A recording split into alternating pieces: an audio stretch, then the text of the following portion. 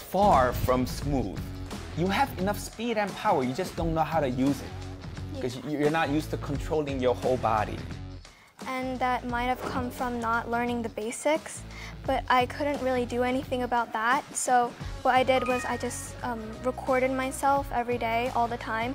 And so after I danced, I would look at it and like, oh, this part doesn't, like, I could do this better. I could do that part better, that kind of. Okay, so let's see your dance.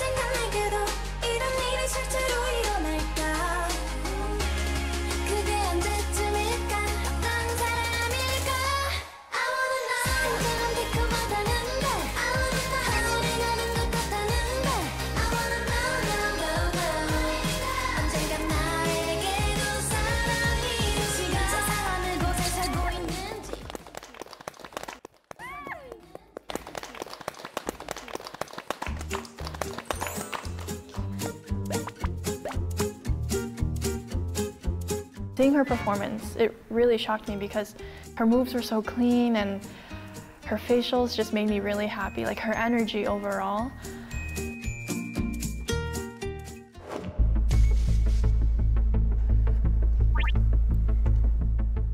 I could definitely use some more power and speed. But you're the youngest among the contestants, but what makes you be that relaxed? What makes you be that relaxed? I feel like you're enjoying this moment almost.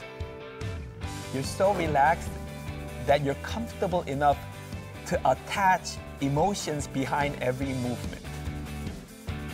You're gonna perform it differently if I let you do it 10 times.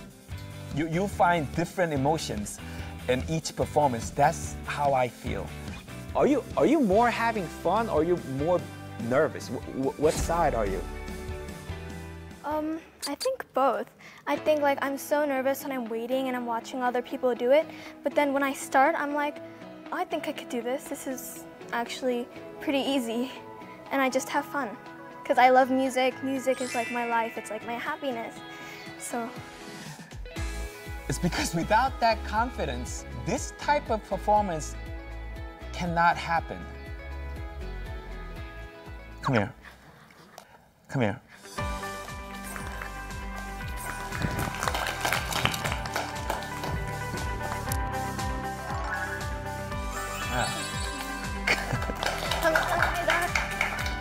I also want to give him the impression that I can be really good at what I do, and that if I make it to Korea and I get professional training, I can be like a really great star. Okay,